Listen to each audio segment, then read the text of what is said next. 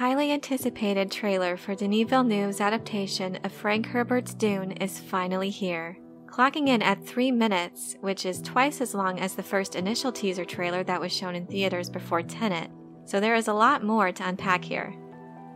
In this video, I'd like to talk about my initial impressions with a quick breakdown and analysis of the trailer and the various elements in it and what it reveals about this upcoming film. Spoiler warning, as I'll be talking about a few scenes from the book that we see depicted throughout the trailer.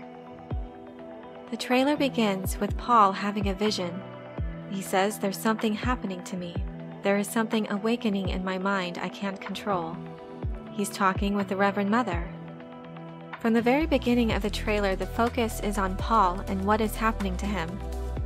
We see his visions of Zendaya as Chani and of a crusade. Throughout the trailer, we continue to hear his conversation with Charlotte Rampling's Reverend Mother. Paul is telling her about his dreams, and then we cut to him awakening from his dreamlike vision. We see Paul in his bedroom. The detail of the furnishings is amazing. I think it's a beautiful way to reinforce visually that Paul is from an oceanic planet with what looks to be koi fish engraved in his headboard. He continues his interrogation with the Reverend Mother, and this of course leads into the test with the agony box and the gum jabbar. The test is simple. Remove your hand from the box, and you die. The gum jabbar, instead of a needle attached to a thimble, is just a long needle, though looking very intricate and deadly. One thing I thought was interesting as this scene played in the trailer, and what I hope will be Villeneuve's approach in the film, is how he depicts what is happening inside the box.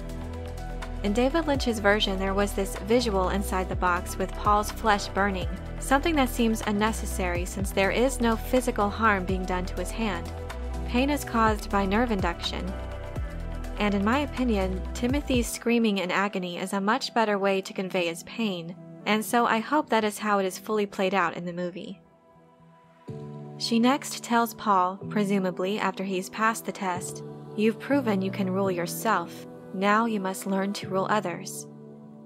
Next, we see a couple new shots of Caladan, and we see again the first image that was revealed months ago with Timothy on the beach. After that, we see the famous shield devices being used in Gurney and Paul's sparring session and how they're depicted in this version. Again, instead of the shield belt, these devices are worn on the wrist and are activated by pressing a button on the back of the hand. I am very pleased with how the shield technology is depicted. The shimmering effect is very much how I envisioned it. Also, there is a flash of red on Paul's shirt in the sparring scene, and it appears that when you're able to work a weapon through someone's shield, it flashes red, something we see later on as well in the trailer.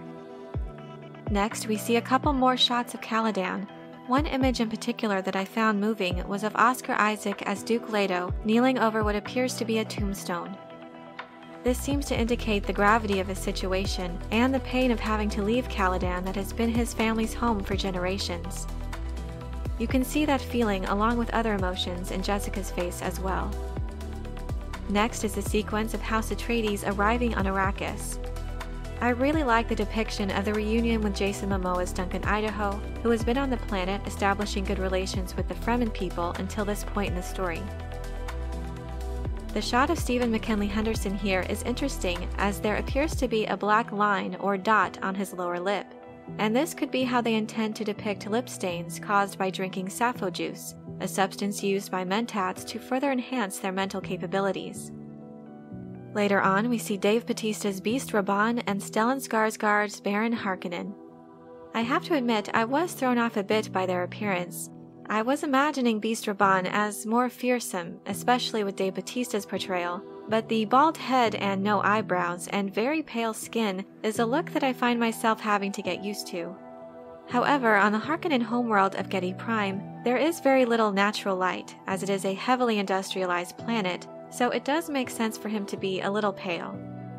As we see later in the trailer, it looks like the rest of the Harkonnen soldiers have the same look of being bald and pale as well. An interesting stylistic choice. In the image of the Baron, we see him in a very hazy environment and looking quite massive and wheezing and giving orders to kill, as well as another clip of him emerging from a black liquid bath. We don't see much of him at all here, so it's hard for me to have a definitive impression of his design and portrayal as the Baron, but considering there's not a whole lot of scenes with him in this half of the story, they might want to keep visuals of him to a minimum. I was, however, surprised by how much we're seeing of Duncan, Idaho in this trailer. It's not a complaint by any means, and I'm very impressed by what I've seen. There are a couple of very dramatic fight scenes depicted involving Duncan, one in Fremen garb, and one with his plain white shirt, so there's definitely two different scenes at different parts in the story being weaved together. Next, we see Paul in the desert, and this appears to be where he sees Chani for the first time in real life. His vision is coming to fruition. Next, we are presented with a flurry of images of battle scenes. Gurney leading a company of soldiers. We see an ornithopter in flight with wings moving like dragonflies. I am so happy to see how these ships turned out. And perhaps what impressed me the most in the entire trailer was the iconic scene with the sandworm swallowing the spice harvester, and how small Gurney and Paul look. What a monster. It looks just like the art used for the Empire subscriber cover, the massive size and countless rows of baleen-style teeth. It looks unbelievable. This trailer did not hold anything back, to the point that I find myself taken aback by what all was included, as it's basically the entire film. Again, we have another flurry of images including Dr. Yue with the same Harkonnen forces, Liet Kynes, the Duke Leto discovering a dying shutout Mapes the moment House Atreides has been betrayed. We also see a glimpse of Paul's fight with the Fremen Jameis. There are also images of Paul and Jessica flying the ornithopter into the fearsome sandstorm. Paul picking up a handful of spice that looks like cinnamon with a bit of a sparkle to it. And then finishing with an absolutely amazing look at the sandworm moving beneath the sand, erupting. We see its rough, scale-like skin. It is truly massive. While I wish there was that signature inner furnace inside the sandworm, I have to say it looks awesome. Again, they didn't hold anything back. Throughout the whole start of this marketing campaign, they essentially have only given us crumbs, and now they have opened the floodgates. One character that is missing is David Dastmalchian's Piter de Vries, but I'm guessing we might get a look at him in another trailer, perhaps this time focusing on House Harkonnen. That's pure speculation, but I would be interested in getting another trailer like that. Overall, it was an unbelievable trailer. What I really liked was the conversation between Paul and the Reverend Mother that was weaved throughout the trailer. It really demonstrates just how much we learn from this interchange. It sets up the story and the world in such an intriguing and gripping way, while at the same time foreshadowing what is to come. It is made clear by the trailer the trap that House Atreides is walking into. Will fear overtake him? Will he endure the trap? So that just about sums up my initial thoughts on this trailer. Honestly, there is so much to unpack here, and I'll probably be coming out with another, more in-depth review of it. But I'm curious to know what you think about the various elements of this trailer. What do you think about the score, the visuals, the overall tone? Let me know in the comments below. Also, if you're curious to know more about the characters and other unique elements of Dune, or a refresher of sorts, check out my series of lore videos, which are aimed at helping others get to know the background of the main characters, as well as the setting for this unique universe.